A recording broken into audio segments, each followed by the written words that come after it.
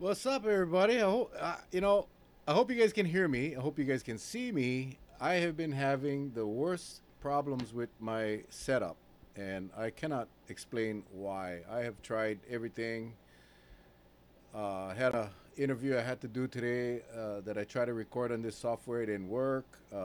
So if you're on, let me know if you can hear me, and let me know if you can see me. I came on extra early just because I wanted to. I don't want. I want Dr. Tim Brown and Dr. Lee Altenberg to come on and not have any glitches because I think they have a lot to say. I think a lot. Yeah, oh gosh, Patsy's on. Patsy's on. How are you, Patsy? And she's cooking dinner too at the same time. So, well, it's good to hear all is good.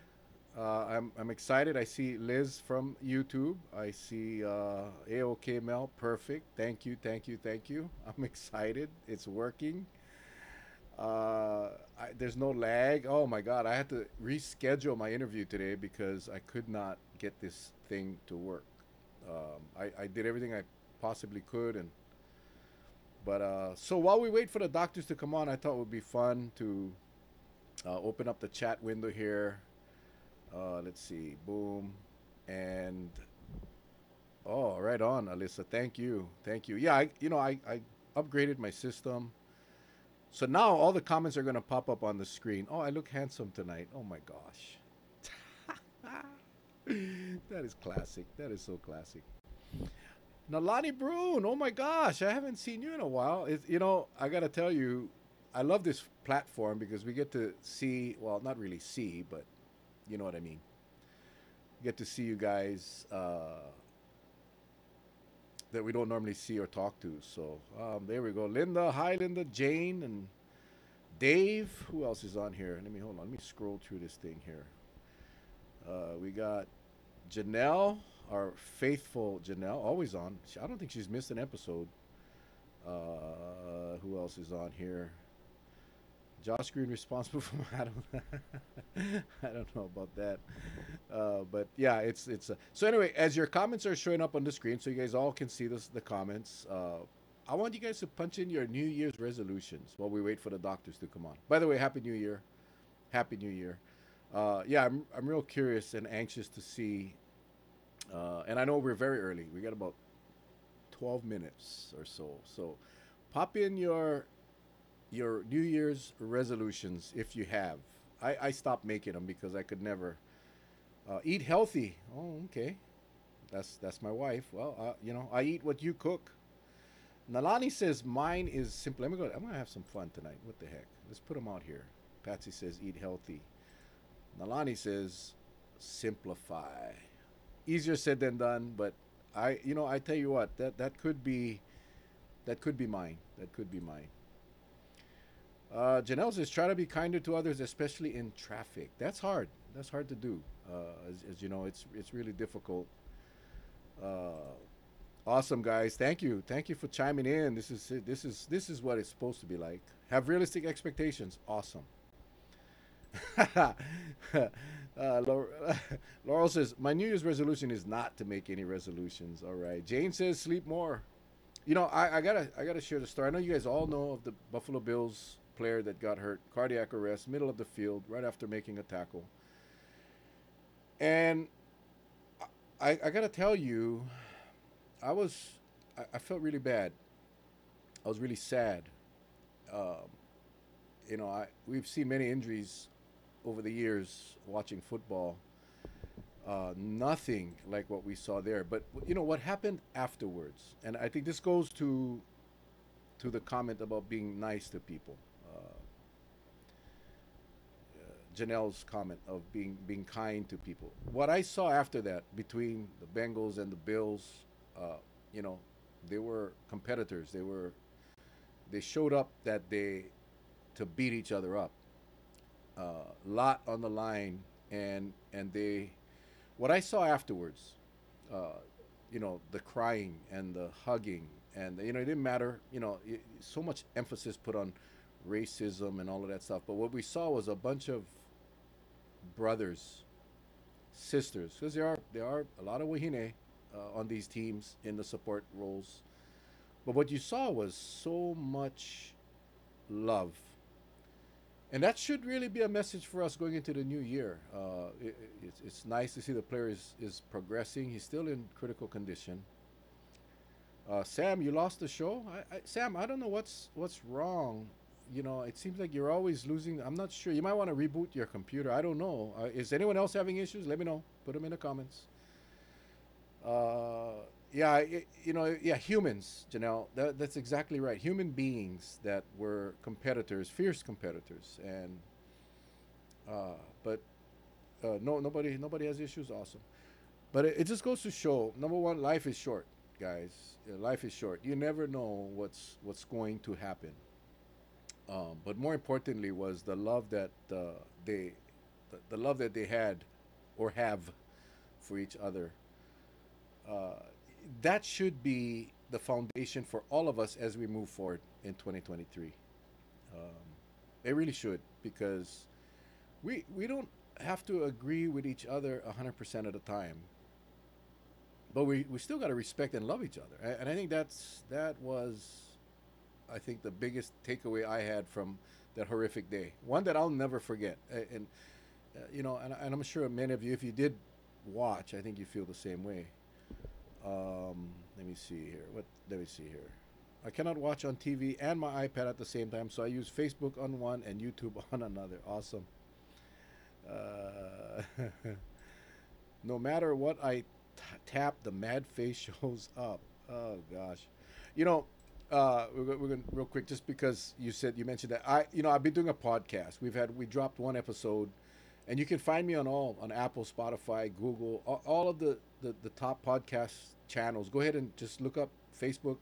Sorry, Feed My Mind with Mel Raposo, and I've interviewed a bunch of people already. We drop the episodes on every Wednesday morning, but the interview that I did today, or I tried to do today, we had to reschedule because everything screwed up. But Ed Snyder, he's a pastor, but he wrote a book, and he talks about being a very angry person for over 40 years and finally learned how to overcome it.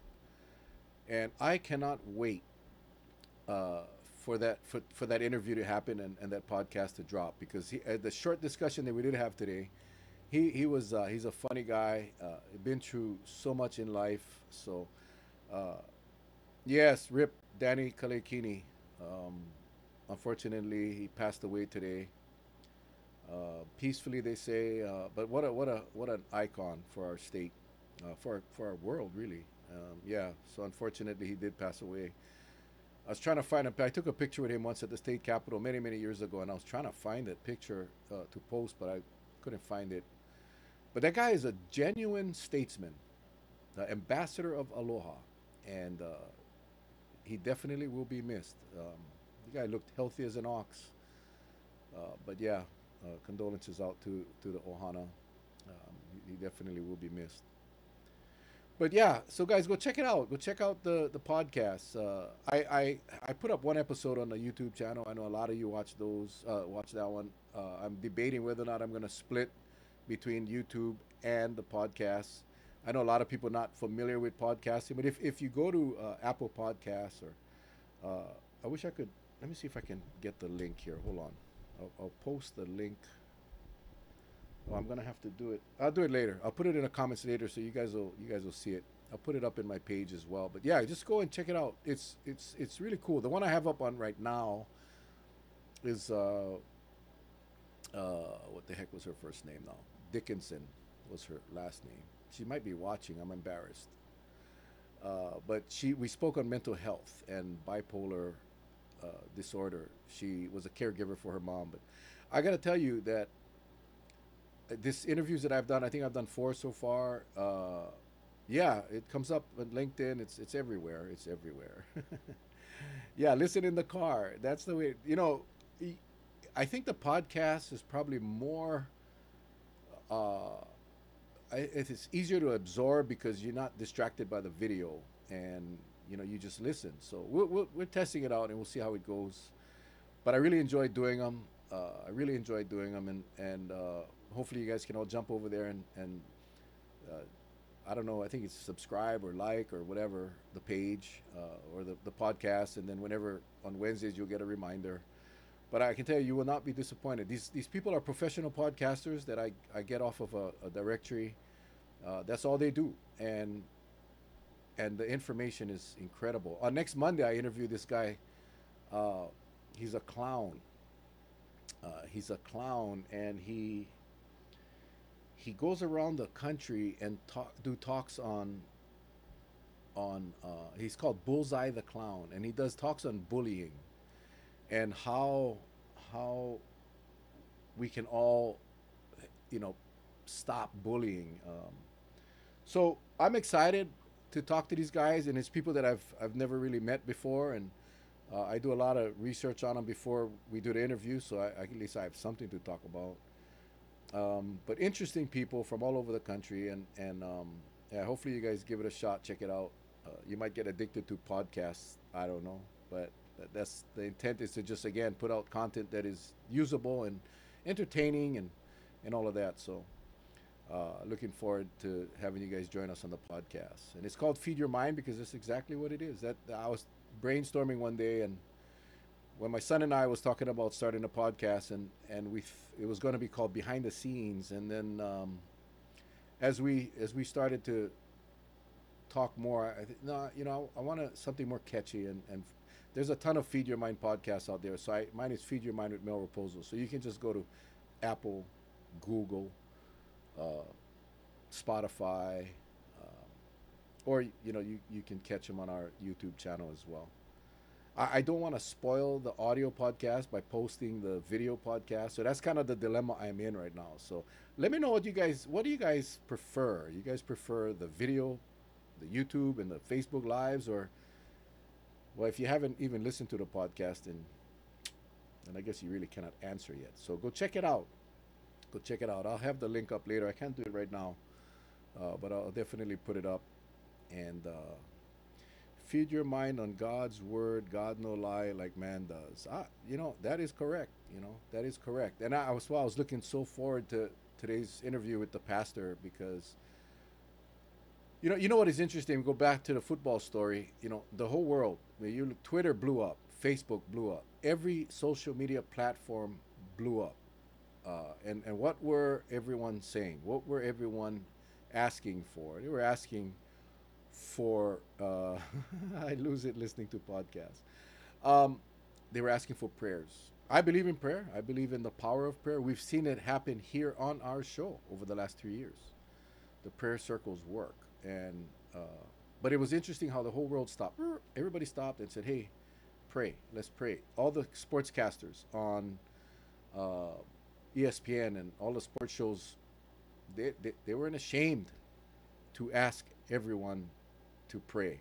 And it's interesting how when a celebrity and really just anyone that is popular, or you know, once they hit, something happens to them, you know, the whole world starts asking for prayer. And then when everything is it's not like that, then people get condemned for praying. It's really bizarre. I prefer YouTube so I can play on TV and let family out on Lanai.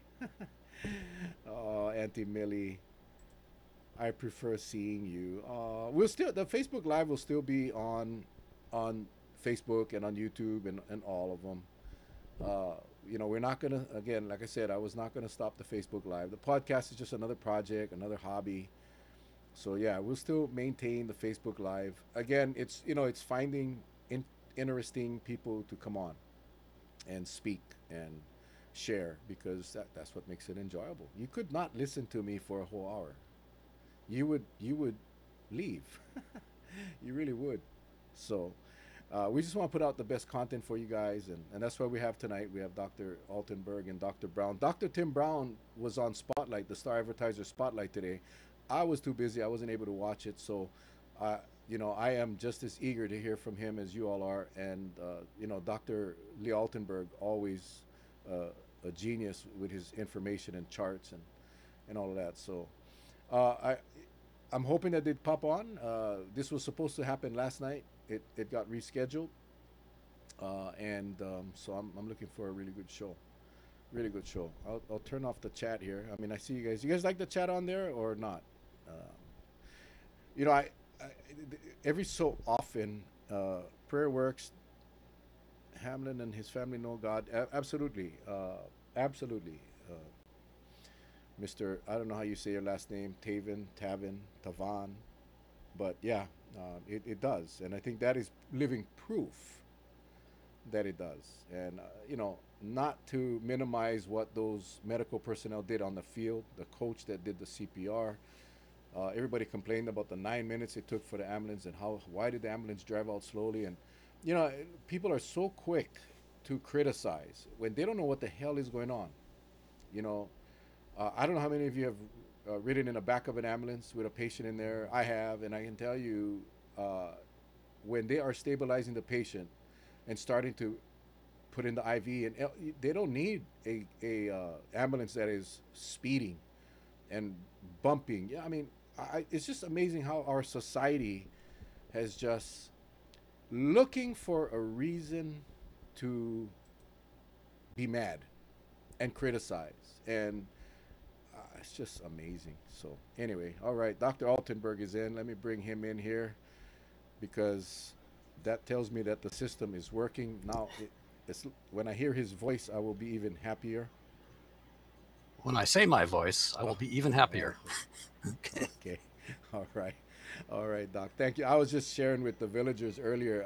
I don't know why I've been having issues with this system, and it was I upgraded my system, and everything was working so well. I was having so much fun. The quality of the sound was better. Everything was better. And then the last few days, it's just, so I'm not sure if it can't be my computer. The internet's fine. So anyway, Mel, I'm kind of soft. Okay, hold on. Is everyone? Am I too soft, people? Let me know. I can raise the volume. I can raise the volume. Is it better now? Doc, can you hear me? Okay. Yeah, I can hear you fine. Okay. All right. All right. Let me see. Okay. So let me know if I'm too soft, people. Let me know. Okay, I'm good. I'm good. I'm good. All right. All right. All right. Anyway, Doc, we're waiting for Dr. Tim Brown. Come on. How are you doing? Happy New Year. Happy New Year. Thank you. How's it? Oh, the volume Really? has been low. I'm sorry. I'm sorry. Let me see. Let me get them up a little bit. How's my volume? Oh, you're fine. Okay. So yeah, I'm hoping that you guys can hear me okay. Maybe I gotta come closer to the mic. I don't know. Yeah. Yeah. I have a new mic, and it's a different mic, but it's supposed to be much better for these types of things. So, but if you can hear me okay, and the majority of the people can hear me okay, solid. How's everything on Oahu, my friend? Hey, go close to the microphone again and say, "This is KMEO." This is KMEL Radio. Thank you for joining us. Okay. Yeah, I can actually now. I'm copying you, Doc. Now I got the headphones. I can actually hear myself, and it's supposed to be what you guys are hearing. So I'm hearing myself pretty good. So I'm assuming I'm okay. Let me know, guys. I know Desi is saying my volume is low. Is anyone else? Oh, Janelle says I'm good. So, oh, somebody else said I'm. Oh, Kiala said I'm soft too. Oh well. I can put them up louder, but I don't want to put it up louder. What's up, Mara? What is up? So a lot of things going on, Doc.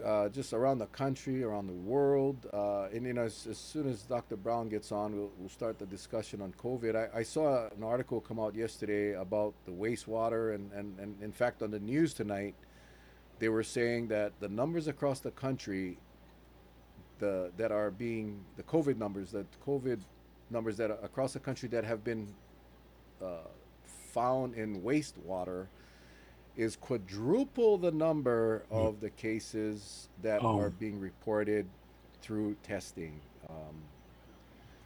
And that is interesting, and I'd love to hear your perspective on that. So I didn't see that latest data. So when you say quadruple the cases, they must be talking about the growth rate, because you can't tell how many cases are producing a given amount of the viral RNA in the wastewater. I was trying to figure But out you can how tell do they. relative ups and downs. Yeah, I was thinking, do they separate the doodoo from the households and be able to tell, who got positive? But yeah, I I think it mean, was. I think it was the and potentially. the. Yeah, yeah. Well, my lord, it's soft, not the normal volume. Okay, hang on, folks. Let me try this. Does it Okay. get better as I push this button up? Can you? Does it get louder as I push this button up? I think this might be just for my headphones.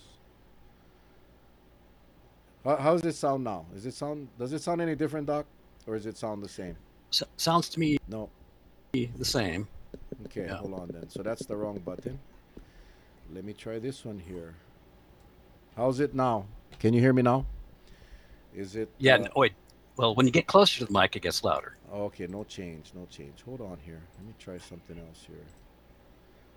Auto. I appreciate you guys being so patient with me because yeah, this is a dynamic mic, so it actually is designed to Oh. be closer. Uh, Oh, what happened now? Is it? Now I'm gonna have to. Now I'm gonna have to scoop down and when I talk, but or I could just hold yeah. the mic, I guess. But oh, okay, get there you go, get closer to mic. I know. I unfortunately my stand is so short and my table is so low, but I guess I can do this. Is that better if I bring it up here like this and talk? I'm not. I'm gonna let the docs do most of the talking tonight. So if I gotta bring it up here, that is fine as well. Can you guys hear me better like this? Let me know. Let me know. Oh, Liz says it's good on YouTube. Maybe it's a Facebook thing. I don't know. Yeah. I No, don't it's know. better when it's close to you. You look like an influencer. That's what I'm trying to avoid. And yeah, no, my mixer is the problem, and so I'm not hooked up to the mixer anymore. I'm just going straight to the Mm. computer. So I can do this. I can hold this mic when I speak if that's going to help. But better. But I could hear. Oh, okay. She could hear fine before. Maybe if you guys turn up your volume, maybe that'll work too. But anyway, so let's get started, Doc, because I'm not sure where Dr. Brown is, and what. Let's just give us an overview of what you're seeing. We haven't had much discussion on the news. We haven't had much discussion from anyone really, other than the little small nugget that they put out on Wednesdays. But just give us the 30,000 view Yeah. uh, story about what's happening. So, I mean, the line is that the pandemic's on. So the numbers just keep staying high, and variants keep being generated from these massive numbers of infections, and the pandemic grinds on. But so I was wandering around with visitors in Waikiki this holiday, and almost no sign that there's a pandemic going. People are behaving in terms of any kind of precautions and protections and masks and so forth. So and I was talking to some 20-something, and they say basically their peer group doesn't care about COVID anymore, and they think that it's not, the severity is really not very bad, and so it's pretty much in the rearview mirror, except in terms of their how thinking about it. But the virus is very, and I can show some data later, and there's this new champion variant called XBB1.5 that was detected in the wastewater in Honolulu, but it's not been seen yet in any cases that where people have been tested. But this is this new super contagious variant that's also immune evasive, means your prior vaccinations and infections will not protect you from getting infected. Hopefully they'll protect you from getting severely ill, but in terms of getting infected, a genetic engineering laboratory for the virus to generate yet another mutation, and being a threat to pass it on to other people. It's so immune evasive. Whatever prior COVID you may have, and vaccination is not going to stop those processes from happening. So, it's head and shoulders above the variant soup that we've seen, and it's going to be. I mean, if it behaves, the numbers indicate we're going to see a big surge. How big? It's difficult to tell. So, for example, when BA5 was growing in Hawaii, it never caused much of a bump. It sort of just merged into the BA2 surge of Omicron that was in the spring and never distinguished itself. But XBB.1.5 is so extraordinarily contagious that it's probably going to produce a much bigger wave. As big as Omicron BA1, probably not, but it remains to be seen. It was doubling every 8 days in the United States. Case numbers doubling, so that's monstrous. That's a monstrous rate of increase, and so that's This is the bowling ball, and we're the pins, and it's coming down the aisle, and we don't know what it's going to do in detail, but. So, the president said the pandemic is over, but, we still have a problem with COVID. What does that mean? The pandemic is over because he doesn't want to pay for it. That's all. They know that once the government acknowledges that the pandemic is not over, then they're going to be obligated to start dishing out more relief money. And I think they're trying to convince themselves and the people that it's over. But what's the prevalence of this new variant here in Hawaii? Do we even know? It's only been detected in the recent wastewater report. So it's not been detected in any PCR tests that people have come and given. So it's just getting started here, but it grows so rapidly, it won't take it long before it comes dominant. It's, as of last week, it was something like 40% of all cases on the mainland were this XBB.1.5. And it was doubling every 8 days, so it's bound to be larger than that right now. And as far as illness, we haven't seen any evidence that it's going to be more severe than Omicron, or per case. So it's too early to see. The epicenters where it started was New York, and hospitalizations have increased a great deal in New York. So it's going to increase hospitalizations. Whether the chance per infection that it's higher, more severe, is not known yet. But just on the basic biology. So the reason that this thing, one of the characteristics that's so very different about it is how tightly it binds to our own ACE2 protein that's on the cells, our cells, that the virus infects. So this new spike, this XBB.1.5 spike, really grabs onto it very strongly, which means you don't need as many viruses to get a cell infected and producing more viruses. And that is believed to account for its really high infectivity. So that could presumably produce more severe disease, but it remains to be seen.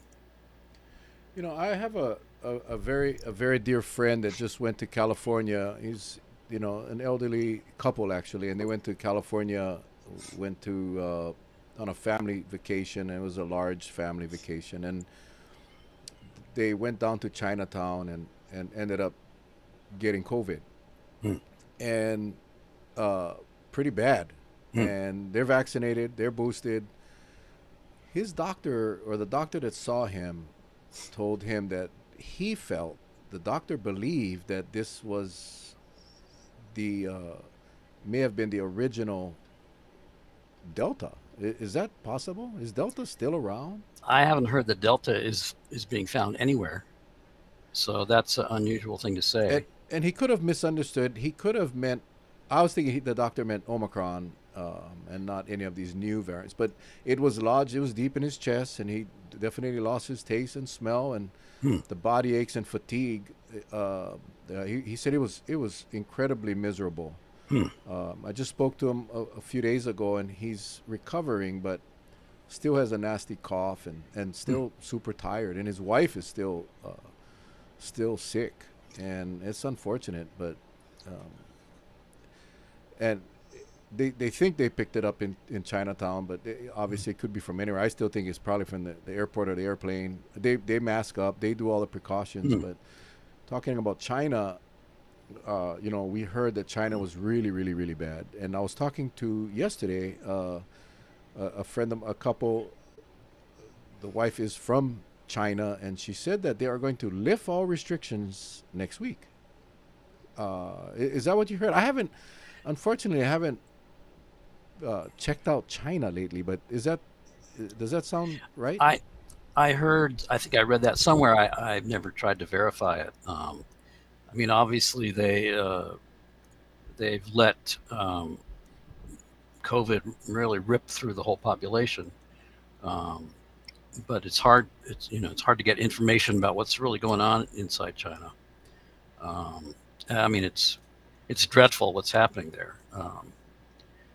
And I mean that they were the the one holdout in terms of really stopping COVID. And the even though uh, the lockdowns were severe, apparently most of the time, most of the places, people just lived as they were in 2019. Um, but when there's an outbreak, the response is very severe.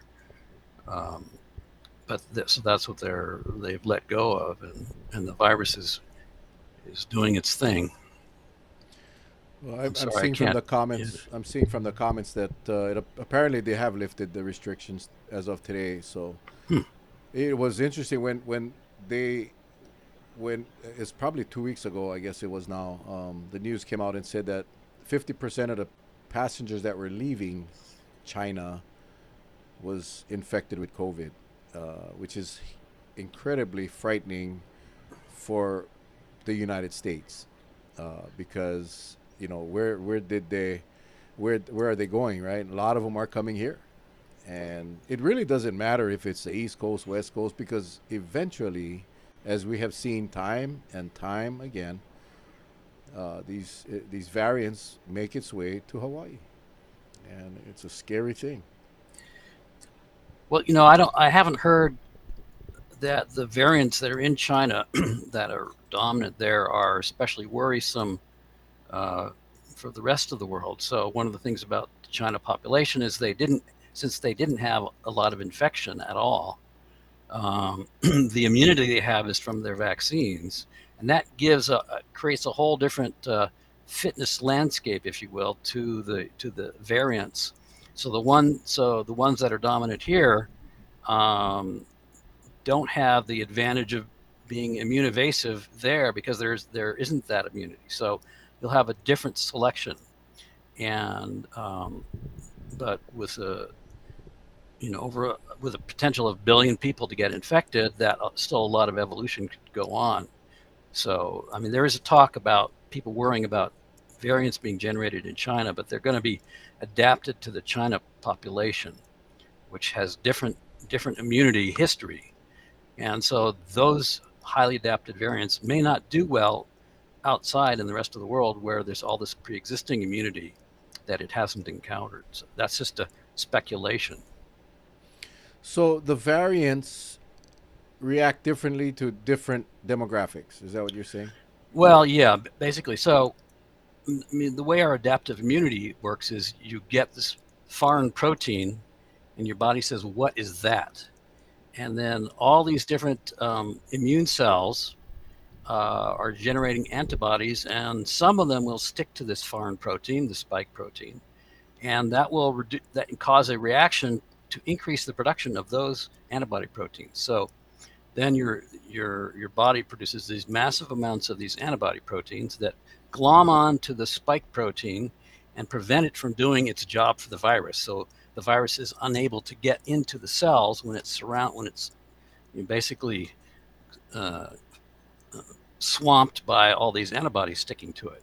So that's why there's this natural selection for the virus to change its protein shape, because it's basically like putting on a disguise. It's like somebody came and a cashier, say, cheated you out of some money, and then you come back to the store again.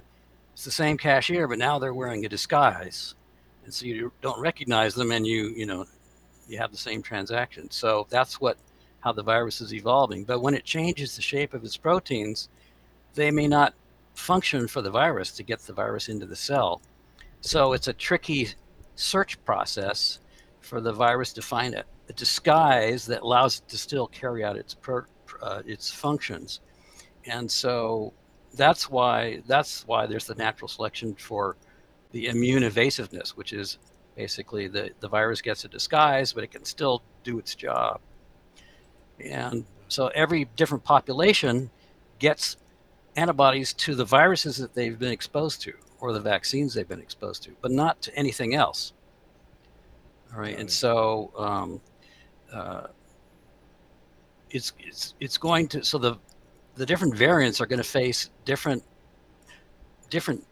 pools of antibodies in each population that they've been in, based on what the population already experienced. As far as immunity, whether it's vaccines or prior infection. Yeah. Got it. Let me get to some of these questions right here, Doc. And the XBB.1.5 is a hybrid of Omicron?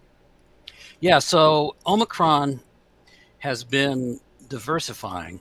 So we started with BA1, and then this few more mutations came out and made BA2, which then had caused another surge.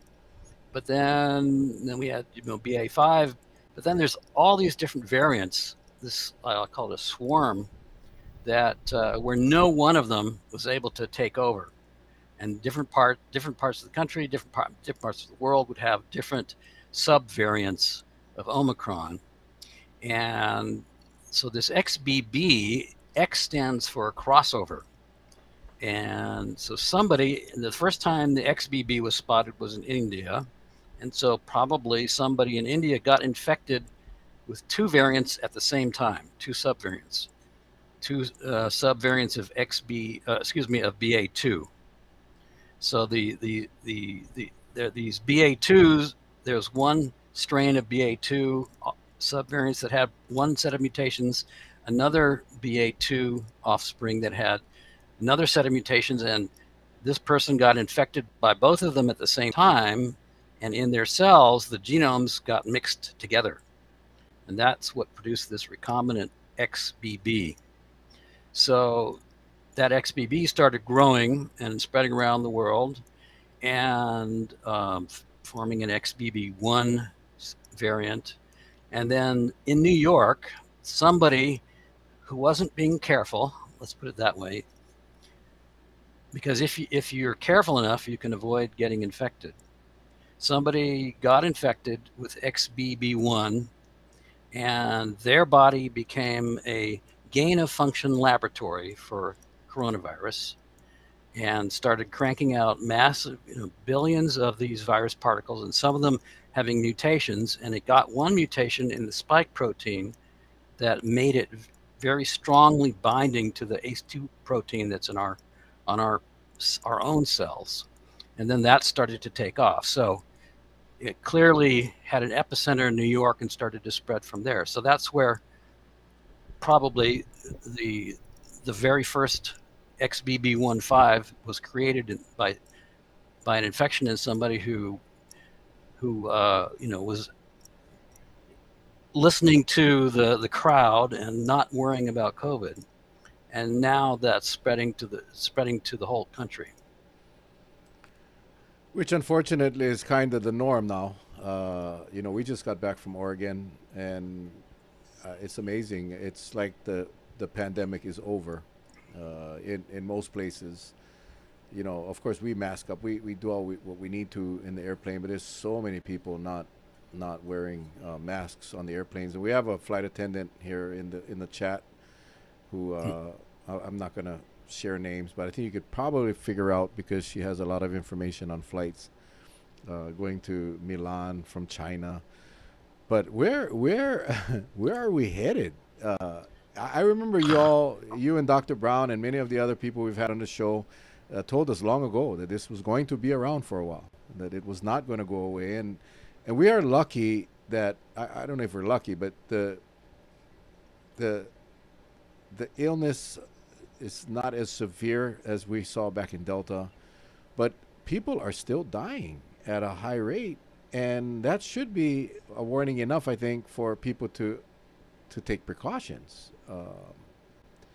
Well, But I mean, where are we headed with this yeah, thing? where are we headed? Well, I remember, I don't know, it was like a year or so ago, Dr. Brown, in giving a talk, said, the amount of time it takes for a new pandemic virus to settle down, he says, it could take 5 years. I thought, oh my God, 5 years, really? So we are starting year 4 of the pandemic. So I guess I would say, so I've got a bunch of slides with the data on it, which we can go to. But, Yeah, go ahead. I'm not sure what happened to Dr. Brown. Maybe he got interviewed out today on Spotlight. Huh. Okay, so yeah, all right. Let's go to that. Let's hit this question real quick. May have missed Yeah. it, but what are your recommendations for protecting ourselves from this? CDC really ticked me off. I think the CDC pissed everybody off. I think they did. I think a lot of anyway. What are your recommendations? Okay, this is your guardian. This little simple thing, when adopted on a mass basis, could basically bring us into infinitesimally smaller numbers of cases. All right. So this is my favorite brand, the 3M Aura 9210 Plus. It's got wonderful, nice, durable elastic bands here, and it's like 98% of all particles are blocked. At worst, only 2% can get through. So, and people can do this on an individual basis, but to get people to do it on a mass basis, they have to see the reason for it. They have to understand that, other masks just don't cut it.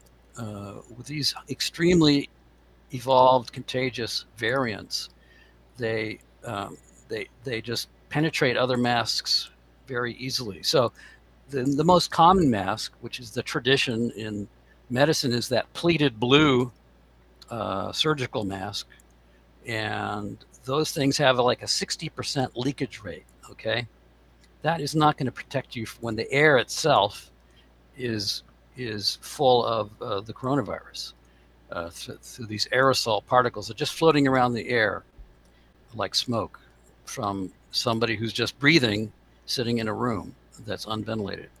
So an N95 mask. So the one thing, there's never been public messaging to get the right mask. All right, that's if you had a scuba school and they never told you about what kind of mask to bring, and then some people brought snorkel masks or I don't know what, swim goggles, you're not going to have a good graduating class of your scuba lesson from that. And so you really have to have the right equipment. Now KF94s and KN95s have different issues. So the KF94, the material is very good, but the fit is not very good. So the fit's better than the surgical masks, the pleated masks, but they have still quite a bit of leakage, like 25% leakage. So if you can get a KF94 to fit you really well, then it should provide good safety. And now the KN95s have better fit overall than the KF94s. So that's the Chinese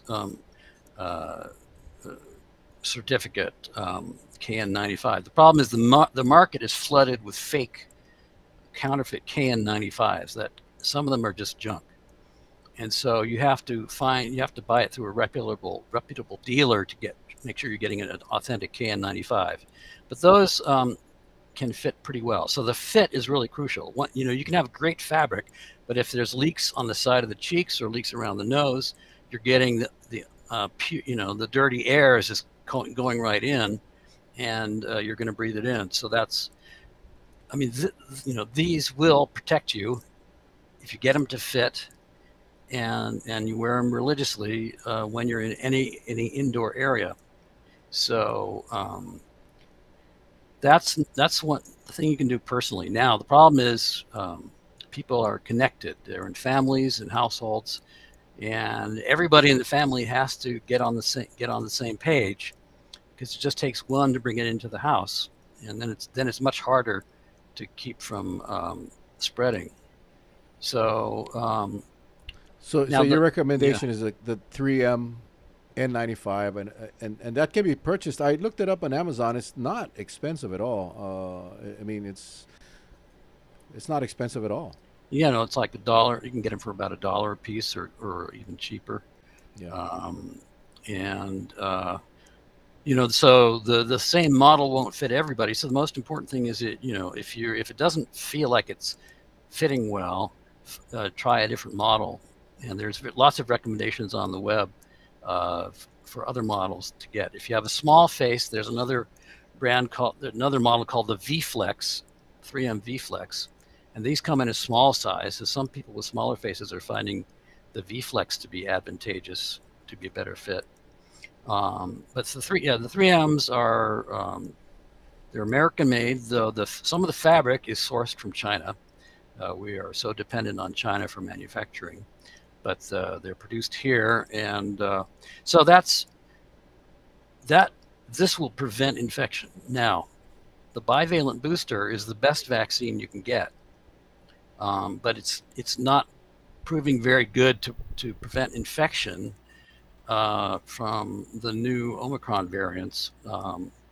So half of the vaccine is the BA.5 spike, and so it provides some better protection against BA.5, but BA.5 now is in decline, and XBB.1.5 is now infecting people that had that. So your best backstop, let's put it that way, the vaccine is your best backstop if you get infected from having severe disease. Now, so if you get infected, actually there's a number of interesting research results.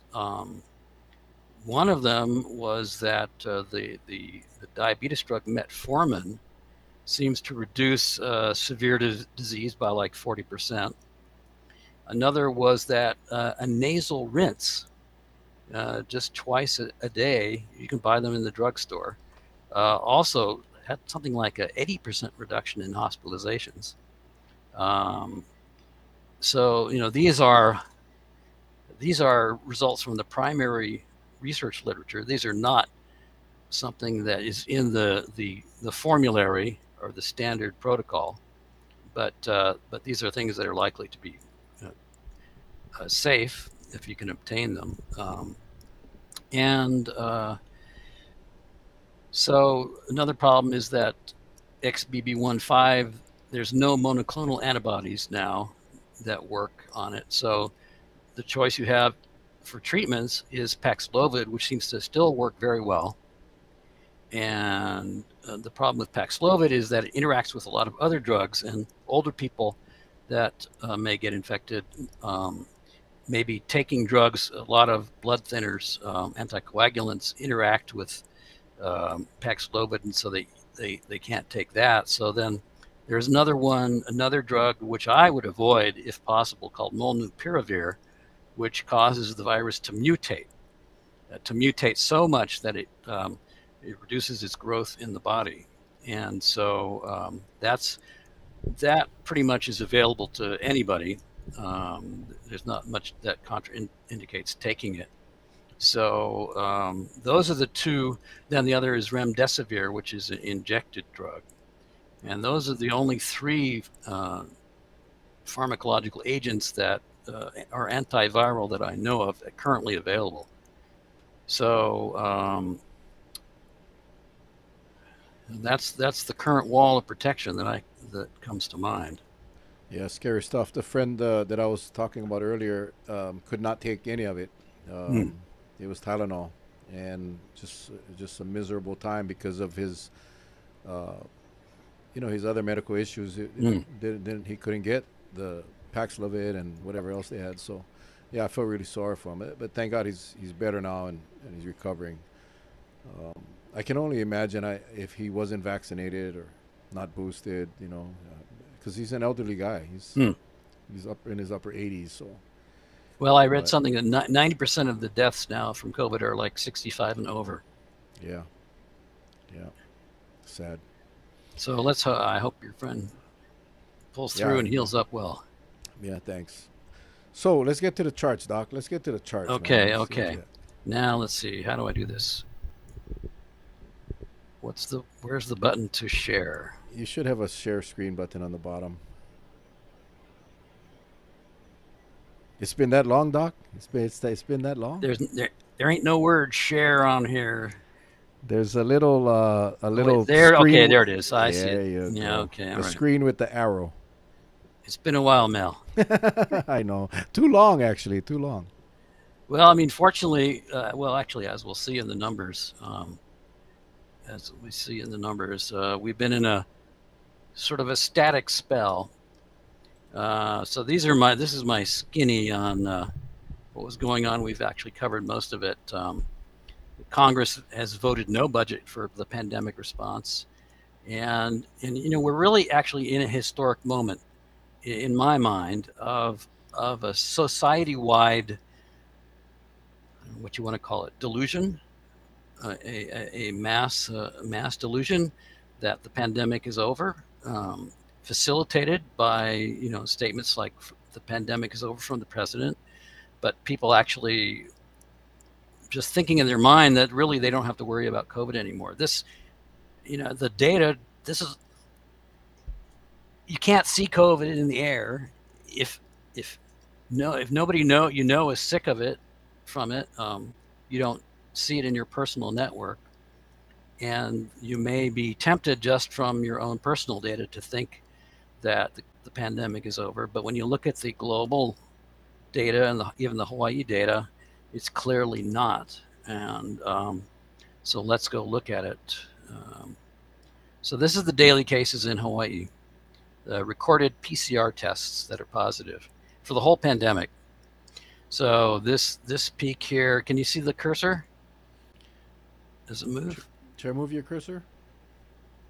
Do you see the little hand? No, Nope. Can't see the cursor. No. No. Okay. So the big peak on the left, that was Delta. The massive peak in the middle is Omicron BA1. The peak to the right of it is the BA2 peak. And then you kind of see this little bump here, that's BA5. And so now for 4 months, the case counts have been just flat. All right, and there's no other period of the pandemic except before Delta where it was kind of bouncing up and down, where we've seen such a flat period. So, But Doc, this is based on PCR tests, right? Yes, right. Okay. Right. So, but let's look at the positivity rates. So, what we see here in this recent last 4 months is that this is a higher level on the positivity side than in the case side. And we see the cases are down there, it was like a 150, something like that. But when you look at the positivity rate, which is the fraction of PCR tests that turn out positive, it's much higher relatively. And we can actually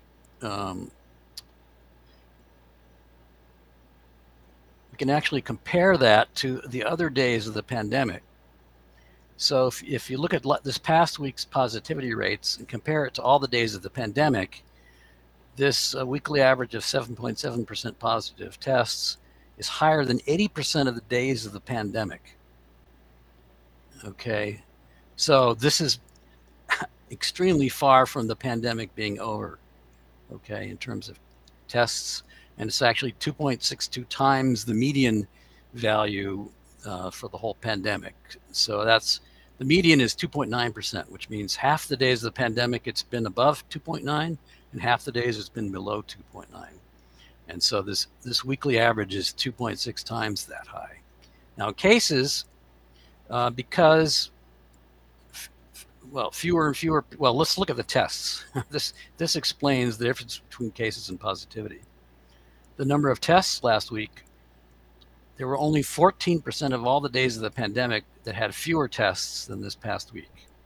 So the median for the whole pandemic was 3,700 tests a day.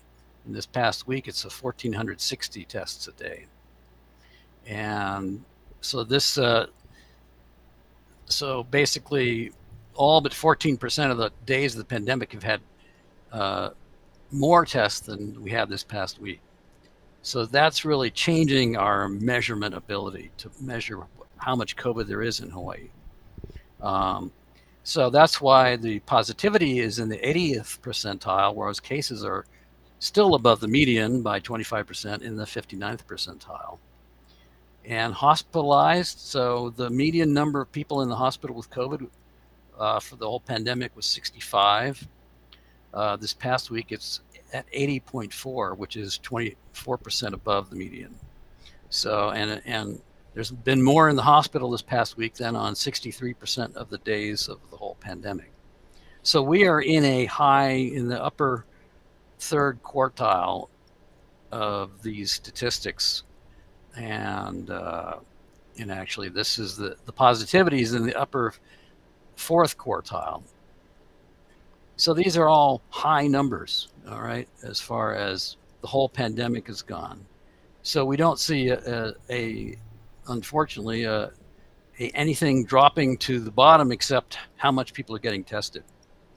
So right, which directly correlates to the lower numbers of cases, not hospitalized, because that one, whether you took a test or not, that one's outside of the control. But the case counts, and I think that's what the government relies on, and that's how they pat themselves on the back every week to see how wonderful we're doing because of the case counts. But the positivity rate has always been, Kauai especially, has always been much higher because I think we have more opportunities to test. Our testing facilities are still open, and I think that is why Kauai has a higher positivity rate than the other counties.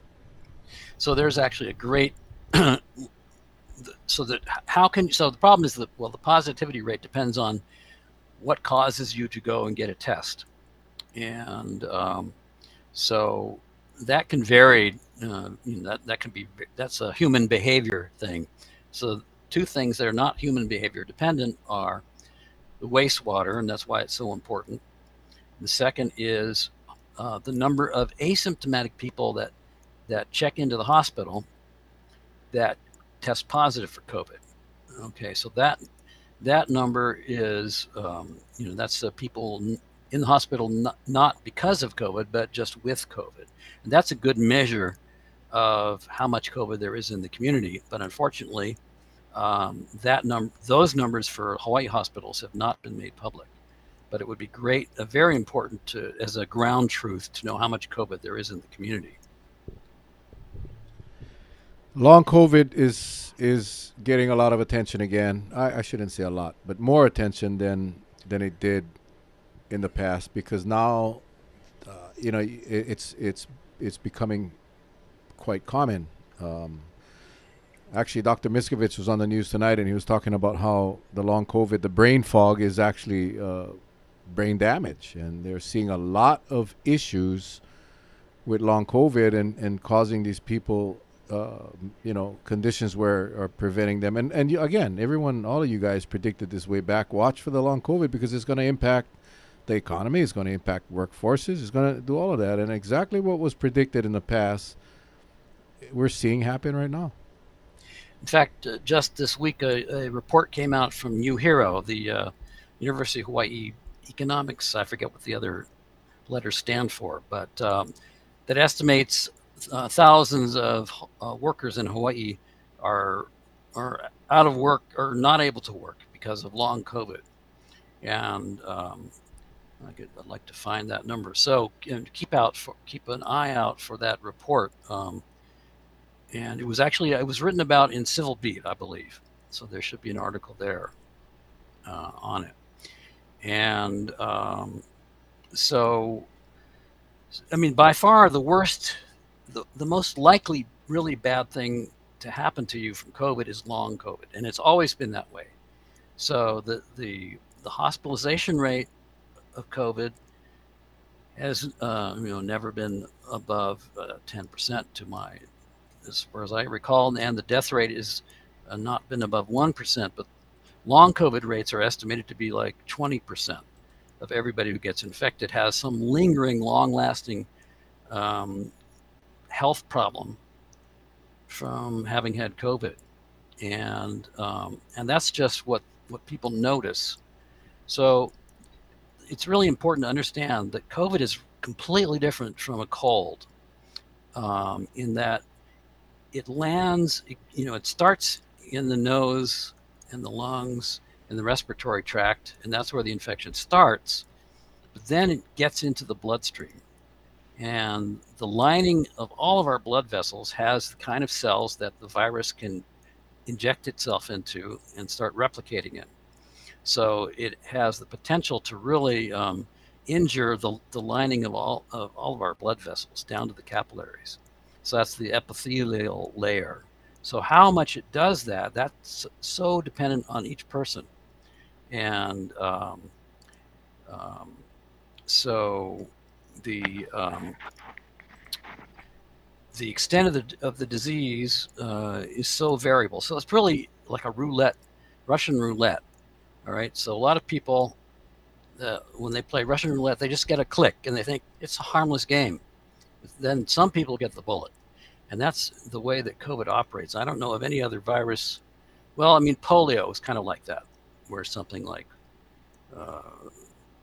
Dr. Brown probably has the specific number, but there's something like 1% death rate, and a small fraction get paralyzed. And almost everybody has, on average, is asymptomatic. So that's another kind of Russian roulette virus. And so that's really important to think about. If you're trying to assess how bad is this, it's almost always, it's mild in most infections, but it can be very serious in a large fraction. So let me say hi to Dr. Brown. Yeah, sorry to be late, guys. Yeah, that's all right, man. I was thinking, what the hell, man? Did I say something bad? Did I say something wrong? He said, you're not coming on. How are you, Doc? Oh, surviving. Surviving.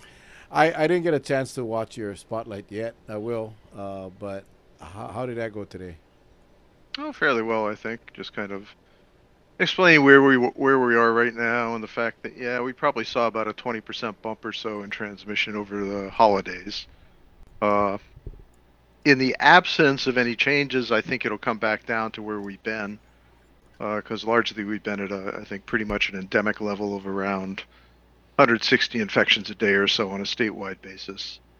And we're likely to go back to that if the variant mix stays the way it is now. But the real question is what's going to be happening with XBB.1.5, which I'm sure you guys have been discussing in the last few minutes. Yeah, Dr. Altenberg briefed us on the whatever, 1B, whatever, BB.1.5, whatever, the Kraken variant. And we spoke a lot of that, and just, I guess, trying to figure out where do we go from here. What should we expect? Is this variant expected? Do we know how the illness is it more severe? Is it standing up towards the vaccines? And there's a lot of questions because there really is nowhere to go to get the answers. No one's telling us. But I think the one thing that sort of gives some indications there are the hospitalization rates in those states like Massachusetts and Connecticut and New York, where the XBB.1.5 is now dominant. They are seeing a somewhat higher hospitalization rate than we're seeing in the rest of the country. So I think, that gives me some indication that it's likely to lead to more hospitalizations. But again, that seems to be concentrated primarily among the elderly. You're really seeing it shoot up in the 70 plus, and also a pretty significant rise in the 60s, 69s. So again, I think, the real risk there is going to be for older folks or for immunocompromised folks who, especially those who haven't vaccinated recently. It's important to remember the uptake of the bivalent booster at this point is only 15% nationwide and only about 24% in Hawaii. So we're still way short of where we need to be in terms of getting people boosted. And that's really rather foolish at this point, because that could probably avert a lot of those hospitalizations and a lot of the deaths that will also result. I think it's safe to say now that I think for the majority of people, they're done with vaccinations and boosters. I think in Hawaii anyway. Just from what I'm hearing, the people I talk to every day, they may have gotten that first booster, but they're not getting there. I think a lot of people really believe that the pandemic is over, and it's not. And the reason they think that is because, like Dr. Altenberg said earlier, when a president of the United States of America tells the world that the pandemic is over, you want to believe that, right? I think a lot of us want to believe that. And when it's coming from the president, it gives you that justification to say, yeah, I knew it. It's over. So toss out the precautions. The problem with that is that if you look at the numbers, it's not over. It's far from over. We're still seeing over 300 deaths a day, basically related to COVID. On an annual basis, that's still 5 times the rate of a bad flu season. Flu already has killed 13,000 people in this country. And so masking would be really intelligent at this point, not just for COVID, but also for flu, but we're not seeing that. And the reality is, if we believe, as I actually do now, that pretty much we had reached an endemic state over the last 3 or 4 months, especially prior to Thanksgiving, where we were pretty much at the same level of cases every day, and when the testing was pretty constant. I think that represents our endemic state, which is something on the order of 160 infections per day detected within the state on a comparatively low testing basis. Probably a lot more that are occurring that just aren't picked up because they're either home testing or they're not testing at all. And that's kind of, I think, the endemic state that we can expect with the current set of variants. And that's still a high level of infection in the community. And because we know how risky breakthrough infections are for those who are older or those who are immunocompromised, those people are still going to have to continue to take precautions if they don't want to end up in the hospital or end up being one of those who unfortunately passes away. And so, I'm kind of settling myself in at my age. Basically, I'm kind of expecting I'll be masking for the foreseeable future, at least in crowds. I will attempt to minimize contacts in closed rooms and things of this sort. I certainly will not be eating in restaurants without a mask on. Just because with that sort of level of endemic illness, the possibility of getting infected is still quite high. So I do think, that's something that people really need to keep in mind as we're going forward, especially if you're older or you're immunocompromised. And that I think is the real concern right now. Yeah, I mean, it's no coincidence that when we early on in the pandemic, and I'm talking about after all the lockdowns and all the restrictions, but when the masking, everyone was still willingly wearing a mask because they were still concerned. The fact that we didn't have much flu cases, the fact that we didn't have many people getting sick, it's because those doggone masks work. And, people have short memories. They actually have really, really short memories. I think, it's actually, I saw one quite interesting analysis. It was kind of a back of the envelope calculation done by a scientist named James Ward, who looks at these things. And he was, what he was pointing out, I mean, what we expect in the long run with these types of epidemics, where immunity does build up in the population over time, is we expect to see sort of decreasing waves of infection. So, it goes up, comes down, goes up a little less the next time, a little less the next time, and so on. And then it settles in at that endemic state. I think that endemic state, like we've said right now, because this particular virus is so contagious, is actually fairly high. It's a fairly high level of COVID circulation, probably year-round, and it will go up again when we get holidays or people gathering more indoors and so on. But what was interesting is kind of an additional analysis he did, that if we had a reasonable level of use of NPIs, non-pharmaceutical inventions, masking basically, and, cleaning the air, using HEPA filters, using good ventilation systems and so on, we could probably drive that R down below 1, that reproductive rate. If we drive it below 1, then the epidemic will gradually die out. But it's not going to do it by itself. It's not going to do it unless we take an additional measure to try to reduce transmission in the population. Otherwise, we're pretty much going to end up where we are right now with this relatively, I still consider it a fairly high number of cases on an ongoing basis. 2 years ago, if we looked at this, we would have considered it an outrageous number. Now we just look and say, oh, 160. Yeah, I mean, so it's like we're saying, yay. and it's true because population immunity is built up so much. A lot of people are not suffering severe illness or death, and that's good. Young people actually probably don't have that much to worry. Some of them will still get severely ill, and some of them will die, but the number there is relatively low. But when you get to the older population, this one is, it's similar to the flu, except about 5 times as bad as the flu. The flu is the same thing. It affects children. It affects older folks. COVID affects children, and, the Omicron variant sent a lot of kids to the pediatric hospitals. Because especially for young children, the Omicron variant, because it's so much involved in the upper airways, their airways are relatively narrow to begin with. A lot of them end up getting hospitalized because we had a lot of hospitalizations with Omicron among children. And then we get a lot of hospitalizations among older folks. So I think, that's what we're headed. But, if you actually look at the analyses of background mortality and so on in different countries, basically it's going to settle in at about a level that's probably about 5 times as high as what flu is generally producing.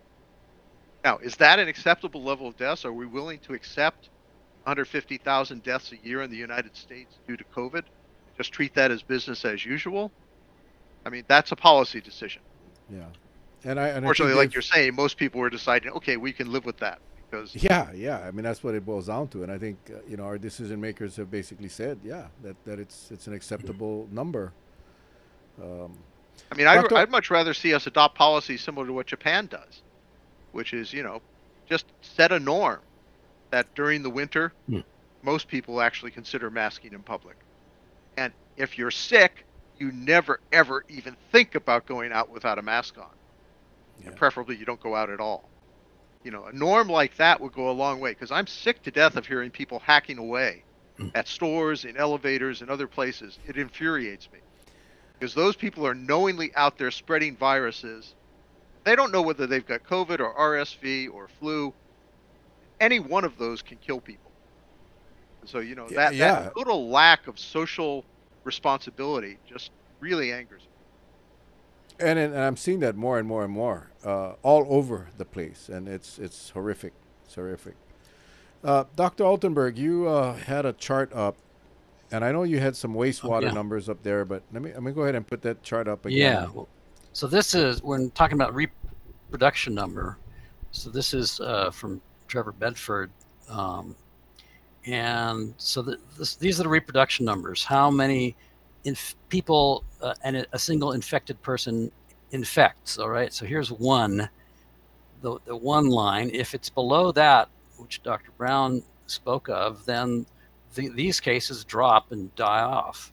If it's above 1, then they grow exponentially. So this is the swarm we've had since BA5, and there's BA5 on the left, sort of looking very mediocre.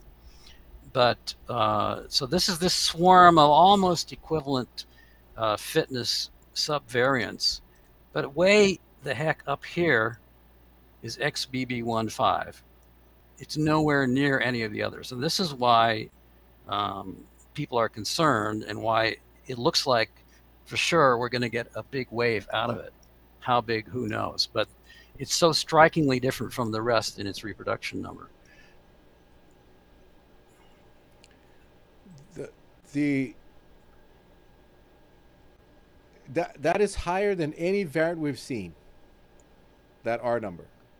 Yeah, that R. Yeah, R. Well, I mean, it's higher than all the other variants that we have to compare it with now at this moment in time. I mean, the BA1 that had an extremely high reproduction number, and that's why it spread so fast. But compared to all the variants that are in our population now, it's head and shoulders above the rest in reproduction. But isn't that expected of variants? Isn't that expected of these variants, that they tend to become more contagious and maybe not? We don't know what the variants will do, whether with the severity of the illness, but isn't it normal for a variant when they do break off and whatever mutate, that they do it because they want to get more contagious? Isn't that what they do? Well, so contagiousness comes from two things. One is just how small a number of viruses it takes to start an infection in a person, versus the immunity that's there waiting for the virus. Okay, and so that immunity depends on each population and their history of exposure and vaccination. And so that's a big variable between different populations. And so once the virus has been through the population and generated a bunch of antibodies to that variant, it's kind of yesterday's paper. All right, it doesn't have the ability to infect anymore. And so that's why when you had a peak, it goes down, because it's run out of people without immunity. So, but some other little mutation somewhere evades that immunity, and then that new subvariant then starts to infect more than one person from every infection, and that's what takes off. So that swarm of, if you can go back to the slide, that swarm of variants, this was novel. Okay, we didn't see that prior to Omicron, where it had this, was splitting off into all these different variants that were all, more infection, that were all gaining in a certain period of time, but in very distinct numbers. Prior to that, you had one variant that was so spectacular, it came through and created a big surge. All right, and so that was so Alpha did that. Well, this is how they named the variants of concern: Alpha, Beta, Gamma. Delta did that in a huge way, and then BA1 Omicron did that. But in these past 4 months, we've had this kind of swarm where nothing had that much of a great advantage over everything else, and so nothing was able to drive everything else to low numbers. But now, is it normal? So XBB.1.5 is not like the rest of this swarm; it's distinct. So it's more like, in terms of standing out from the crowd, it's more like the previous variants of concern. Alpha, Delta, and Omicron. Yeah, another interesting thing to say about XBB.1.5, it's actually only a 3-site difference from XBB. But one of those sites basically involved 2 mutations, which is relatively rare and much more difficult to occur, and that's why we don't see more of these types of variants evolving. But that mutation gave it this much, much higher affinity for spike protein, and basically gave us this much, much higher transmissibility of this new variant. And so it was really, like I say, only a 3-site change, but it was enough to make a huge difference in terms of how transmissible. And, that could happen again. And what I want to say is this is basically, I think there's a real difference between this pandemic and pandemics of the past. In the sense that, yeah, we probably had a COVID pandemic back in the late 1800s. The 1889 flu epidemic was probably what we now call OC43, which is one of the coronaviruses that causes the common cold. That probably transitioned in 1889 into the human population, and we saw exactly what we saw here: large spikes in mortality and so on. The difference was the world was not connected the way it is now, and the population of the world was much, much smaller. And so the probability of all these mutations occurring was much, much lower. Today, we've got a completely interconnected world. What's in New York right now has literally already spread around the world. XBB.1.5 has already been seen in China. It's been seen in Australia. It's been seen over 29 countries at this point. It's throughout Europe at this point, growing pretty rapidly in the UK. So that interconnection basically means this virus now has an entire population of 7 billion humans to feast on. And that gives it a huge advantage in terms of trying out all sorts of different evolutionary pathways until it finds one that sticks. And we have helped the virus with our let it rip mentality that we've taken in the United States. And people are very critical of China at this point. Oh, China's making these huge mistakes. Well, I challenge you, tell me the differences between the current Chinese response and the response in the United States. They're really not that radically different. They're all basically, yeah, you don't have to worry about it. It's a mild infection. Let it rip. And that's what we've done here. We don't promote masking. Our vaccination rate is even lower than the Chinese vaccination rate, even though their vaccines are terrible. They were really bad vaccines. Their vaccination rate is 90%. Their boosting rate is something like 45%, I think, in the last year. So they're much better off than we are in that regard, except for the fact that they're using a poor vaccine. If they were using one of the Western vaccines, they'd actually be in better shape than we are probably right now, except for the fact they don't have any built-up immunity from past infection because they've been locked down for so long. So that protection from past infections is completely missing in China. And that's what makes China so vulnerable right now. But like I say, I challenge you, find a difference between the United States response and the COVID response right now. They're really not that radically different. Yeah, I think it's pretty similar. I think in most places, it's just, I think as Dr. Altenberg talked about earlier, the different communities, the different countries, the different levels of immunity from prior infection, like you just mentioned, China has very little. That all plays a key role, and I think it's a perfect storm here in our country. It's just a perfect storm, and I worry about this new variant because the opportunities to spread is so great, and I think that's what I worry about. I'm not sure if you were on. We talked about a friend of mine who got COVID while he was traveling, and he's from here, and he's still sick, and he's an elderly gentleman, and his wife is sick, and they both got COVID.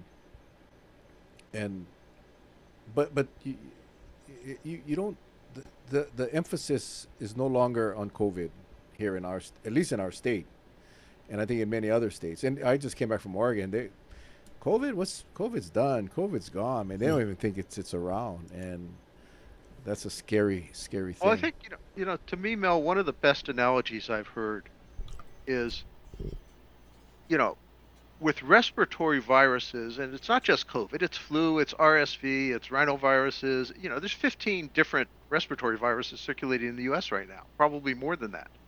15 that are sort of being tracked. And with all those respiratory viruses out there, why are we not calling for clean air?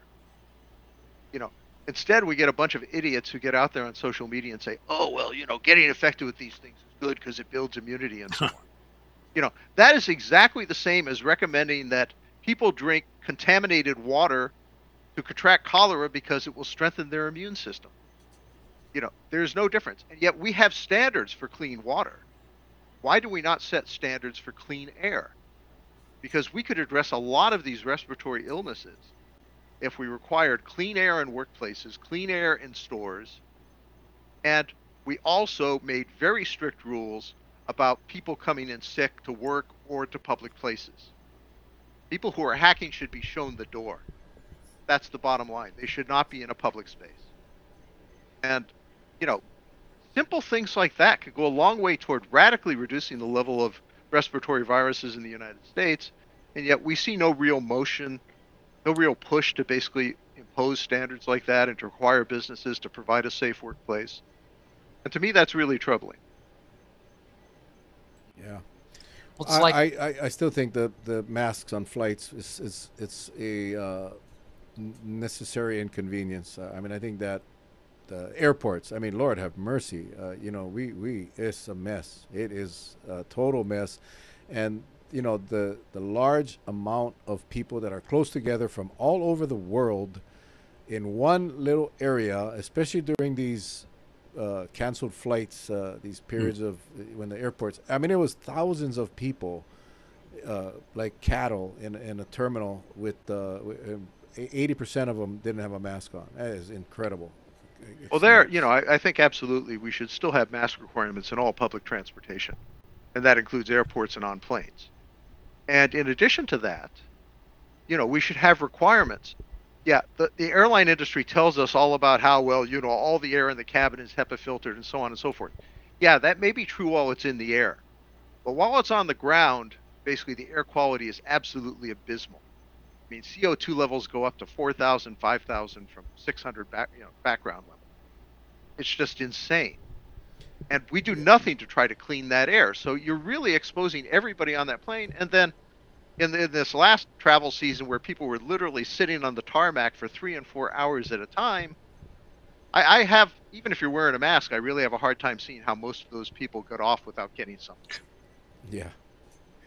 I mean, just, yeah, the fact that not everybody has COVID right now, given that there's nobody taking precautions, is a testimony to how much immunity the population does have.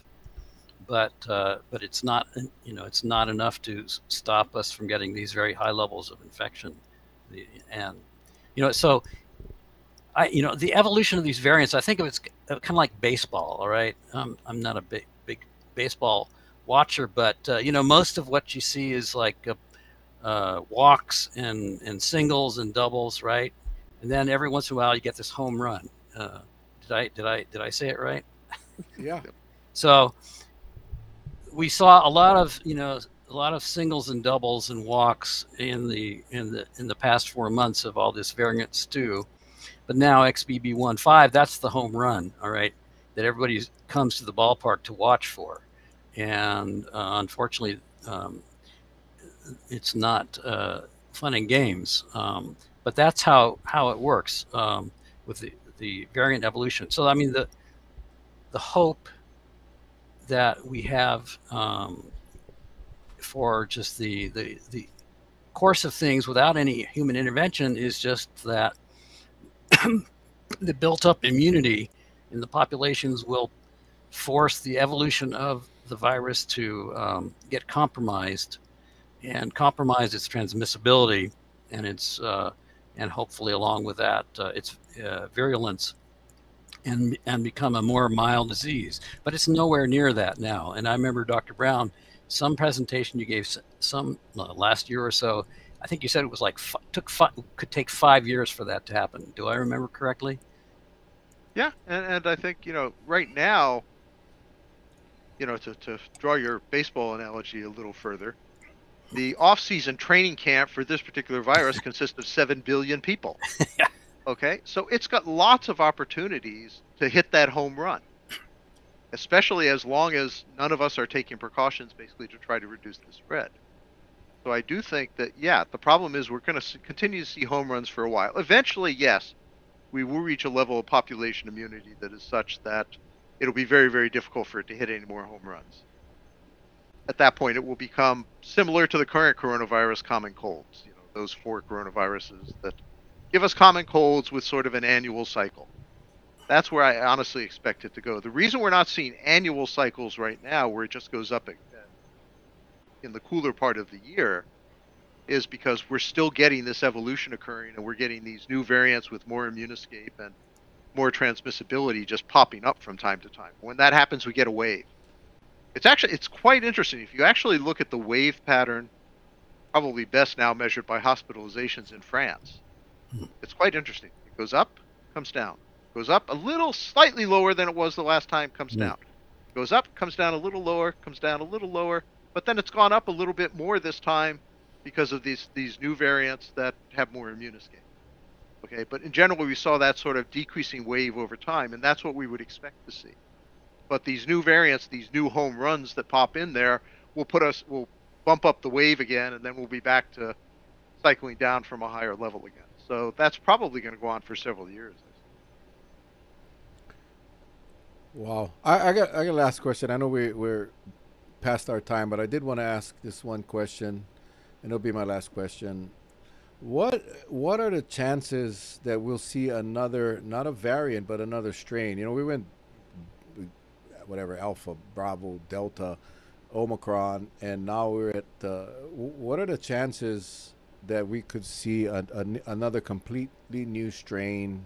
I don't know what alphabet we're on right now, but is it possible that we could even see another new, not variant, but a new strain, a new letter, a new alphabet?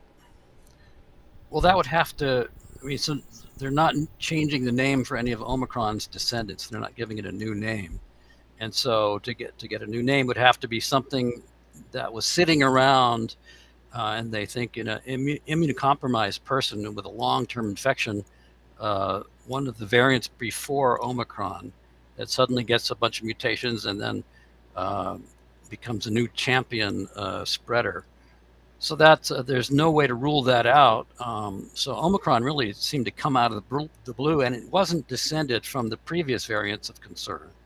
Now the word strain, these are all just called variants of concern. When they have it's a variant, it's got mutations and it's got a high high replication rate.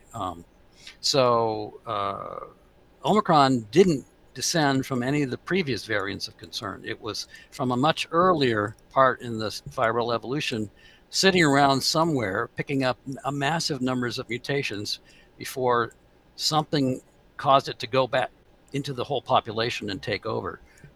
So that's only happened, well, actually this is true for each of the previous variants of concern. None of them evolved from each other. They evolved from, low-lying, under the radar, earlier variants, and then they just exploded. So what's the chance that can happen again? Well, it's happened, at least once. Well, let's see. I mean, it hasn't happened. Omicron hasn't happened. That scale of event hasn't happened since last November a year ago. So we might expect at least a year before it could happen, but that's just a crude statistical estimate. There's no reason to rule it out. And I think, the thing to note there is that would still be within the SARS-CoV-2 family. And the good part there is that especially some of our T-cell immunity will certainly provide some protection against severe illness and death. A lot of people, probably for most of the SARS-CoV-2 family. Now, we could still get a much more virulent one that comes along. If we get something that, for example, can once again infect the lower lungs, which the Omicron family does not, it primarily stays in the upper airways. But if we get something that goes into the lower lungs again, then yes, we could see some really nasty stuff happening. But again, I do think the T-cell immunity will probably protect there. The other concern I have is just that another coronavirus or another completely separate virus, Nipah virus, whatever, comes out. It's important to remember, in the last 30 years, actually 20 years, we have basically dealt with 3 coronavirus outbreaks. There was the original SARS that fortunately was not that transmissible outside of hospital settings and was contained at the global level and essentially eradicated, largely because it struck initially in Asia, and Asian countries aren't stupid. They basically stepped up and took the appropriate precautions basically to stamp the damn thing out. I mean, I was in Thailand at the time of the original SARS outbreak, and I can tell you, there was actually, one of the workshops we were holding, there was a requirement that every person from a SARS country who came into Thailand had to be checked by a doctor every 24 hours. And so they were watching them, they were monitoring their temperatures, making sure that, nothing would happen, and they did stamp it out. The second one that we deal with on a fairly routine basis right now is MERS, which basically comes out of camels. It is still a problem in the Middle East. It pops up every so often, and, it's one of the things they worry about with the Hajj, for example, because there is the possibility of a MERS epidemic arising out of that. South Korea dealt with a MERS epidemic, but again, they stamped it out because they took the appropriate measures and they dealt with it. I think the thing is we could do much better on these things if we actually took the appropriate measures early on.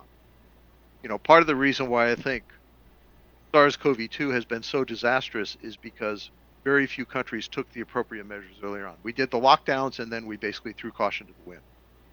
In most of Asia, where they continued to wear a mask most of the time, we didn't see that much death. We didn't see that much fatality associated with this particular virus until the new, much more infectious variants came out, and then those started doing a lot of damage. But had the entire globe taken that approach, the evolution would have been much slower. And so the development of these new infectious variants probably would have occurred at a much, much slower rate. We might still be back looking at something with a Delta level of infectivity instead of an Omicron level of infectivity. So I do think that, you know, the failure to take appropriate measures on a global scale to try to arrest the spread of this early on, I think was a major mistake, and it really gave the virus an advantage in dealing with it. If I could add on to the question of response. So there's so much that an individual can do, but clearly there's government responses that are necessary as well. So, you know, if you think about inflation is the result of millions of pricing decisions where people happen to be deciding to raise the prices at the same time. But we do not hear anybody saying that the solution to inflation is personal responsibility. All right. Similarly, the pandemic is millions and billions of individual interactions that infect one to the other, and personal responsibility can't be generated by a single person on a mass scale. That's what you need government for. And so if the people, I mean, so right now, clearly in the United States, I don't know about elsewhere, but I think a lot of other countries, we're in a state of mass denial about the continuation of the pandemic. You know, people are believing in their mind the pandemic is over. This is denied. It denies the facts, the data of what's going on, and that belief is undermining our response. Okay, at every level. And so, what happens when the people are not doing the right thing and the government is not doing the right thing? That's where people like Mel and Charlie and others voluntarily try to intervene and try to communicate that something needs to be done that's not being done. In other words, activism. Okay, and I want to point out there are activist groups in Hawaii trying to educate people about the pandemic and intervene to create awareness. There's one particular one. It's called the Hawaii Ambassadors for Community Education. It's on Facebook, and they are trying to get the schools in particular to get better ventilation. And so I would encourage people to check that out. But, you know, you have to get organized, and how many people can get organized on a volunteer basis to try to intervene when the government and the society are not doing the right thing? That depends on the society and the culture. And so there are various people trying to perturb us out of this state of mass denial. And it's obviously not succeeded on a large scale, but at least like shows like this, I would consider as activism, educating people that want to hear what they're not getting from the government and the media and their friends. And so this is, in a sense, an intervention into the information landscape to try to get a better response. So that would be my encouragement, is protect yourself and also join with others to try to get a better grip of reality in the mass population. Yeah, and I would add to that also, I think, you know, push for a safer workplace. You know, push on your workplaces basically to improve their ventilation or to provide HEPA filters. You know, at East West Center, anybody who wants one can get a HEPA filter put in their office. We've already increased the level of the filters within our ventilation system. So, you know, little steps like that will make a safer workplace. And, you know, some of that can just be kind of local activism within the workplace itself. If enough people complain, then, you know, maybe your bosses will do something about it. I mean, at the University of Hawaii, you know, everybody learned about these remote kind of gatherings on Zoom and these other platforms, but now a lot of the talks are going back to in-person only. Okay, so here we are, with a positivity rate greater than 80% of the days of the pandemic, and there's no remote option anymore in a lot of situations. I think that's being in denial about the presence of coronavirus. Well, my fundamental approach is I boycott in-person only talks. There is no reason in this day and age that any talk should not all be done in a hybrid format. So yeah, people who want to be in the room, fine, let them be in the room, but it should be available in Zoom as well. I mean, at East West Center, all of our conference rooms basically are set up to handle Zoom.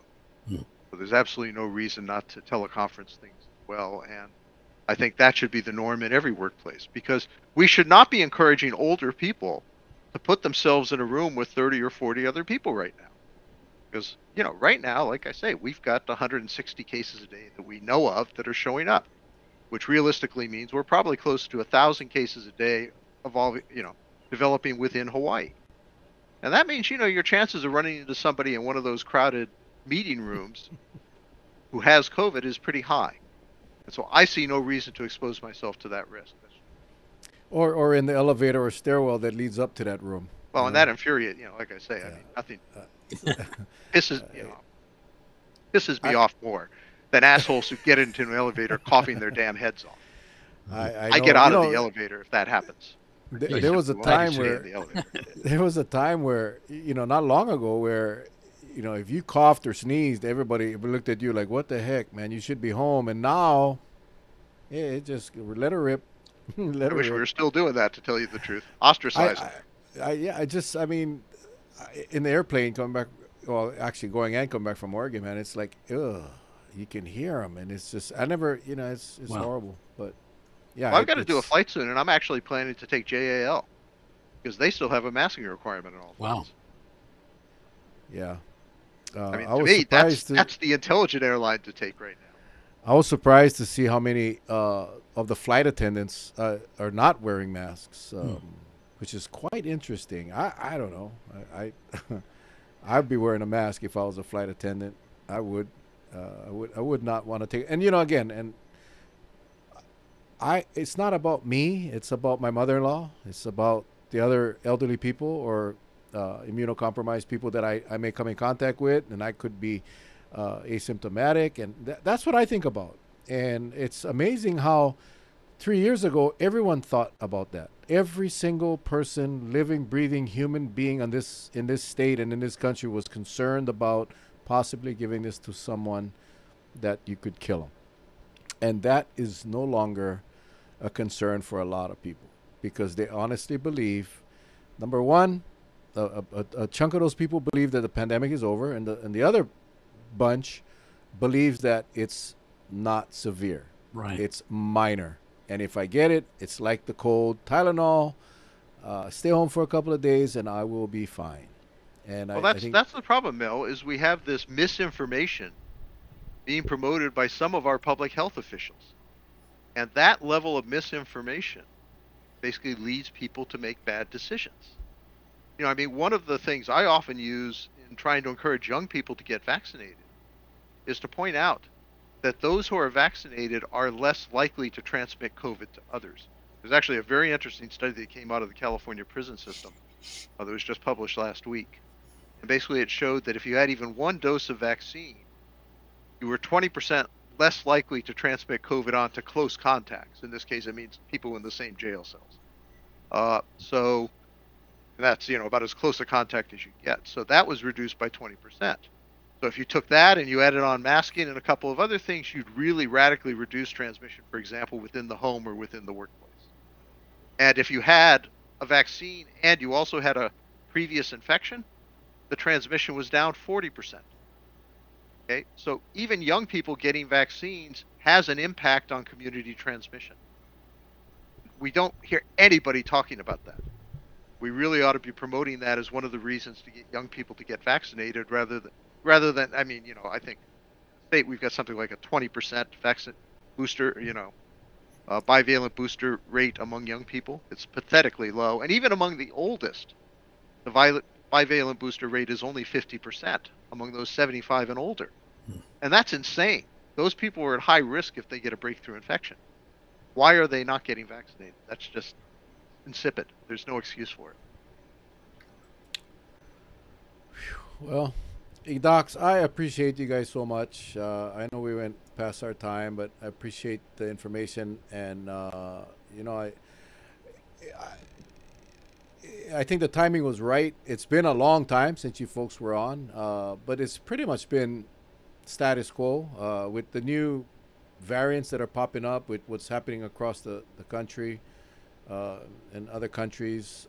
I think we gotta start ramping up the information again so we can educate our people, so they don't, you know, if they get the right information, and they can make a better choice. And I think from a lot of the comments that I saw tonight, some of these our villagers have heard this information on the new variant for the first time, and that is just how it is. I had just, in fact, heard about this variant this week. Actually, it was just very recently, and I'm almost embarrassed to admit that, because I'm usually on all of these things. I've been quite busy, but and that's the whole purpose of the show, is to get the information out to the people so they can make right choices and I think, share with you know, their friends. part of the problem, though, Mel, is that, for example, CDC has known about XBB.1.5 for over a month at this point. In fact, any variant that was over 1% was supposed to show up on their charts. But XBB.1.5 passed the 1% margin back late November, I believe. So it actually should have been on the charts from then. Instead, it only showed up like 2 weeks ago. And so I'm not going to say they're deliberately hiding things, but they're certainly not doing their job in terms of getting information out to the public. I've only seen Ashish Jha, the White House response coordinator, discussing XBB.1.5 this week. He put out some tweets earlier this week warning people, yeah, this is coming, you ought to be worried about it. But again, you know, if you're not following him on Twitter, you probably haven't heard that, because I certainly haven't heard that much in the mainstream media in terms of, you know, warning people that XBB.1.5 is coming. We're starting to see the articles now, but, you know, they should have been coming out a month ago. Twitter is one of my best friends. In fact, it's probably where I found out about the BB.1.5. It's from Twitter. Me too. And yeah, it's... And, you know, people have been following it there for the last 6 weeks, basically. Wow. And, you know, and actually putting out case counts in different countries and showing, you know, showing what's been happening in New York and Massachusetts and Connecticut. So, you know, I mean, there's a lot of very useful information that shows up there if you know who to follow. But there's also, unfortunately, a lot of really bad misinformation. Oh, yeah. Twitter. So I know that as well. You got to know the right people to follow. Well, guys, I want to thank you guys again. Apologize for keeping you guys so late. To our villagers, thank you for hanging out, and I hope you guys enjoyed the show tonight. We definitely will have these two gentlemen. I don't want to jinx it, so I'm not going to say it, but I definitely appreciate having the opportunity to have you guys on to share information that is credible and very informative. So thank you all. Thank you so much, man. Appreciate you guys. Mel, I would love it if the next time we are on is to celebrate the end of the pandemic, where we all drink our champagne with each other. But I don't think that's going to be happening for a while. Well, you know, we promised the party, and I know this is how I know. Even some of our villagers, and I mean no disrespect. I'm not sure. I can't remember who I saw it from, but you know, Charlie and I promised the party when this pandemic was over on Kauai. We did the concert, the free concert with the luau, and we have not forgotten that. But the reality is the pandemic is not over, and that party will happen when these two guys right here on the screen tells me that the pandemic is over. Not when President Biden tells me it's over, not when anyone else tells me that it's over. It's when these two guys can both agree that the pandemic is over, and then Uncle Charlie and myself will have that concert on Kauai. So. No pressure, guys. As my final word, for anybody who's a fan of history, to realize this is a really notable moment in history now, that the population has this mass denial reaction. You know, it's really you don't see this that many times, but I think it's important to realize, you know, to see firsthand how our collective intelligence is failing to work and failing to deal with the reality. because that's what gets people into deep trouble in the whole societies. And any ideas about how to improve our collective intelligence are really crucial. But right now, just observe this, note this, record this, because this is history being made. Well, following on Dr. Altenberg's comment there, I want to say that, I think a huge part of the problem here is that this virus got so politicized early on, certainly here in the United States and to a great extent in other countries as well. Outside of Asia. In Asia, it wasn't politicized so much, except in India.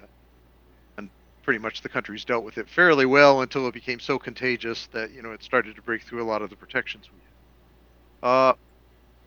And I do think that that was a real failure of public health leadership. Because I do think we could have, with appropriate messaging right from the start, without denial about it being airborne, without telling people not to use masks and so on and so forth, had CDC and WHO taken an appropriate approach from the start, and had we talked about how the public needed to consider that when we reached periods of high transmission in the community, then people would have to consider masking at that point, and we'd really encourage them to do it, and provide free masks for them and make it very easy for them. I think had we taken that approach, we could have moved toward a norm that is much more like the norms in Asia, where when respiratory stuff is spreading around, people use masks because they recognize that that's an important public health measure, and it helps to protect them and it helps to protect the person next to them.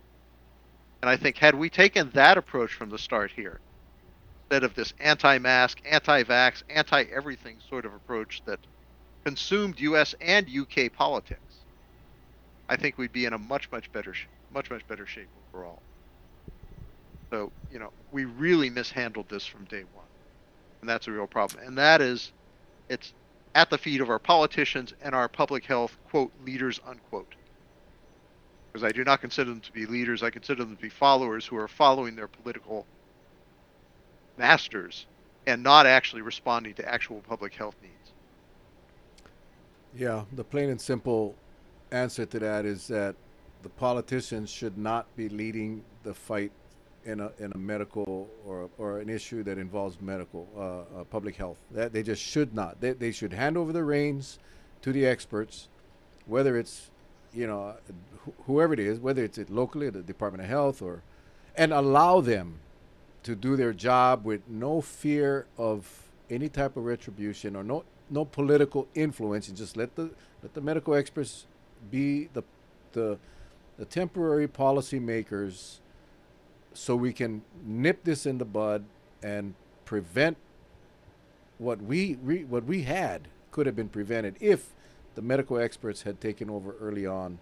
And I'm speaking for Hawaii, not for the country, but I'm assuming I'm sure it applies across the board. But we allowed politicians to make decisions on our health, and that was, I think, where we made a mistake, big mistake. But hopefully we learn. Hopefully, like you said, when the history books are written, and the next time around, those leaders at that time will make the right decisions. So, with that, folks, thank you again, Docs. Thank you guys. Enjoy the weekend. Stay safe, and our villagers. We'll see you guys next week. I don't know who's going to be on yet. Have no clue, but I'll figure it out. But you guys stay safe over the weekend. Take care. God bless. We love you guys. Mahalo.